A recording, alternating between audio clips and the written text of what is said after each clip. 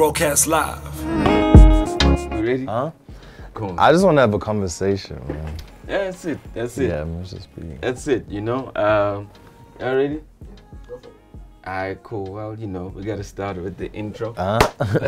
What's up, man? Bless up, bro. I'll cheer with Anatii. Congratulations on the album, man. Thank you, bro. Like, you know, it came out and like there's a group I'm in and someone's like, oh, I gotta listen to the Anatii album. Younger actually said it in the message, you know. Bless. And Shout out to Younger. I had the album ready, but I just hadn't gotten a chance to listen to it. And geez, and when I listened to it, I said, it's not what I expected to hear. Okay. Why I mean, I think it was coming, but like the whole project though, you know, is I don't know, what did you call it? What you call what you did? I just call it world music. Yeah. Because I feel like it just puts a stamp on like what we can do sonically, you know, as South Africans. So I call it world music. Yeah. You know, so whether it's like a slightly like hip-hop inspired song or more Afro or Bakanga or, you know, it's just world music. It's for the world. I felt like that's the thinking was, this is what we can create. I felt like that was your approach. This is what we can create. This is what we do. Yeah, it was just like, this is what we do. Like this is my vibe. This is like, if you want to know about me, then listen to ES. It's gonna tell you about like how I, you know, feel sonically. Yeah. Yeah. How long did it take to work on the project? Not long. Really? It's the quickest project I've ever worked on. Shit, doesn't sound like Like that. the quickest. Like I worked under pressure. I remember when we went to New York, I was supposed to like mix these songs, but I had titles, but I never had songs. Yeah, yeah. You know, so when I got back home, we just made more songs to the titles, and then. I see there's titles of songs that are not even on the album here. Yeah, that's for the deluxe. Oh, okay. Don't show them. Don't show them. Okay. All right, cool. But you can see, but I mean, it was long. Yeah. I mean, I think we're short of 2 songs. No 1, more. 2, 3, 4, 5, 6, 7, 8, 9, 10, 3. Yeah, for the deluxe. All right. So you're already planning deluxe already? Yeah. Yeah, that's crazy. Once we go platinum, then we drop the deluxe. But like, how, you know, for me, that's the thing though, you know, you are, I mean, you completely, I've never gotten to grasp what is your sound. Is that like a thing that, are you conscious of that? Is that how you want to be presented? You don't want to be boxed? I mean, I definitely don't want to be boxed by genre. Mm. You know, that's something I definitely don't want to do, especially just because when it comes to music creation, like I can create anything I set my mind to, you know. It's not really about only trying to do hip-hop or R&B or Afro. It's just about, this was like a moment in time, you know, and a feeling. You know, like the music makes you feel a certain way. So this is really just about feeling. Yeah. You know, yeah. I wasn't overthinking.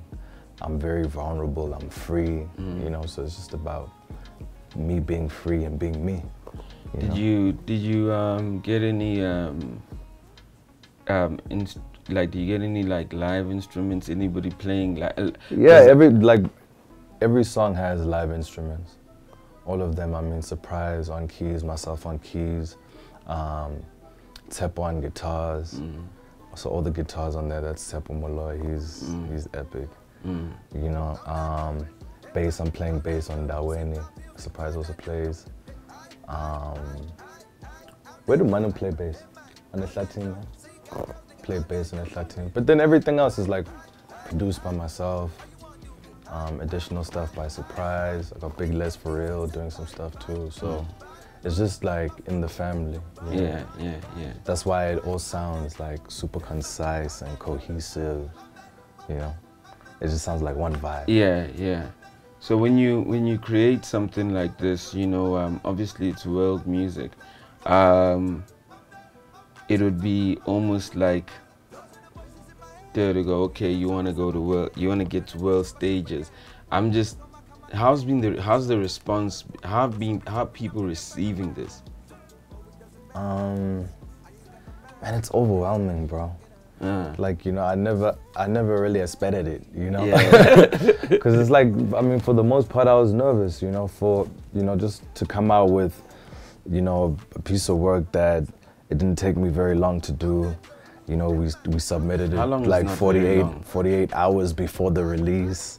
On the day of the listening session, like that's when I finished recording. You know, we were mastering that morning. While we were mastering, I'm still recording Ngozi and Ndaweni and all sorts of things. You know, so it was just like a moment that I felt like I'm gonna set myself like and put this goal together and put the music out, and we did it. I mean, how long is not that long though? The first song that I worked on was 105. Yeah. But I mean, from this list, there's still other songs that never made it to this list that we worked on in Durban, in LA, Eastern Cape, everywhere. Yeah. I have to say, you know, if there's anything, for me, this is like your best piece of work. Thank you. You know, Bless. And I think that like when you say that it just came, that's the energy, you know. Yeah. If there's ever been a time where you could have just let the energy work. Yeah, this was it. I felt like this was God's work, you know. I wasn't thinking about things. I wasn't thinking about, oh, like, how do I, you know, put this verse together? How do I do this? It was just literally me sitting on this little mic over here. See this one over here? Yeah, it's been getting it. Yeah, me and this mic over here, and we just go. Wow. And it's just vibes, you know. It feels that way. It feels that way. And like when I do listen to the album, you know, I mean, besides the fact that like there's a lot of closer in it, you know, I can feel though the different cultural things you've taken from. So it's not like, you know, it's just okay. The only thing that makes it closer is that you speak a little closer. Yeah, but it's not like necessarily specifically closer. Like exactly. The sound is inspired by so much more than just, you know, closer sounds or anything like that. It's just more of a South African sound. Yeah, you know. And for me, that, you know, I know you said it's world, but I think it's a South African sound, right? Yeah. But I think it's a South African sound that needs to be pitched to the I world. just say, you know, I say world because, you know, for Grammys, that's where we need to place it. Is that the vision? Definitely. You know, but that's not the validation. Fair. Yeah. I mean, it's, you know, everybody has a benchmark, a goal. Some people want to get in the game, make money, get cars, get this. What is the big goal for you when you're creating? I think maybe from a music perspective, it's just, you know, for the world to really understand, you know, what sort of sonics we're able to produce.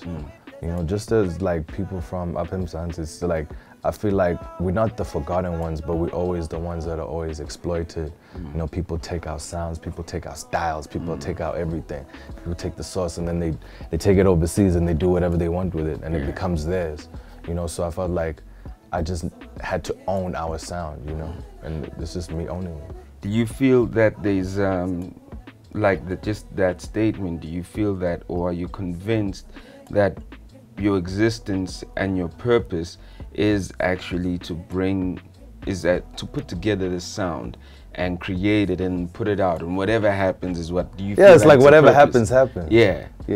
So with that, if you feel it's a purpose, how important is it for you to stay true to the energy that comes in instead of you being influenced by your mind? You know what I mean? Well, that's the thing. It's like I really try to stay like far away from things that would influence me or make me sound like something that I don't want to sound like. You know, I'm only listening to things that I want to sound like. I'm only listening to things that are old, that have saturation, that you can hear the vinyl on it, that you can hear the tape recorder or whatever.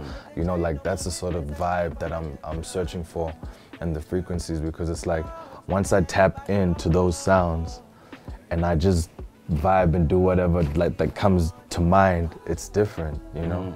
Like you wouldn't I mean, obviously you could tell like the music is inspired by Mbaqanga and all sorts of different sounds, but you know, as somebody who just listens to music, the chord structures are different. You know, like I'm not playing the same sort of chords. Yeah. Like the chords for the intro won't be the same for the, you know, for the chorus and the verse. Like I have different parts, I have sections. You know, so in terms of composition and music, it's intricate, but it's also simple. Yeah. It's hard to explain. It's just a different vibe. So, like, it's vulnerable.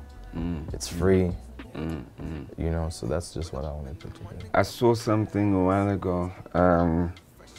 I saw a song that you did. Shot the video in studio space. I think I just started Slikour on live around the time. Freedom. Yeah. I'm like, your heart has always been talking. Your heart has always been talking. Consciousness. Your heart has always been talking that, you know, from when you've been starting. I mean, obviously, you came through a lot of just for your name to be out. You have to produce and do other songs for other people, but I mean. But whenever you did your stuff, you know, your heart has always been into, I want to say liberating. It's always been into, and I don't want to say message, but it's always been driven by purpose, you know. But I think your sound, you just had to find the purpose with your sound. Yeah. You know, when I listened to Freedom at that time, I remember always thinking that, what does this sound like? And I would always link it to a Kanye, I'd always link it to, you know what I mean? And that's why I say, when I listen to this, it's like, it feels like it's where you needed to go, because you've always been talking that. And I found that in your words, you always found it, and you found it with the music right now, with this album specifically. I think it was just the fusion of the two, like, you know, getting the words and the melodies and the music to come through in this sort of direction, but also for it to sound modern. You know, because a lot of the times it's like you can be inspired by an alternative sound or something that's indigenous or traditional, but then sometimes we could go too left, and then everybody's like, where's our boy though? Like, you know.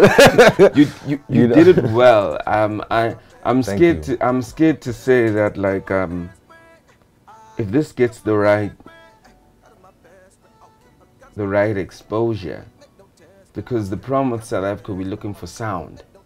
You know, we have a sound, but we're looking for a modern sound of our sound. Yeah. That's what we lost, and that's why people end up doing trap, mixing it with a bit of what Nigeria is doing, which in Nigeria, if you listen, I feel that that's like Kwaito with guys who sing well, but like, because Kwaito never sang, you know what I mean? It was more of like it was a rap. Yeah, it was more of a rap. But I think what a lot of the Nigerian stuff is really Kwaito with singing, and they really put a melody in it, so it's built from that. Yeah, because you can feel it in the bounce. Exact.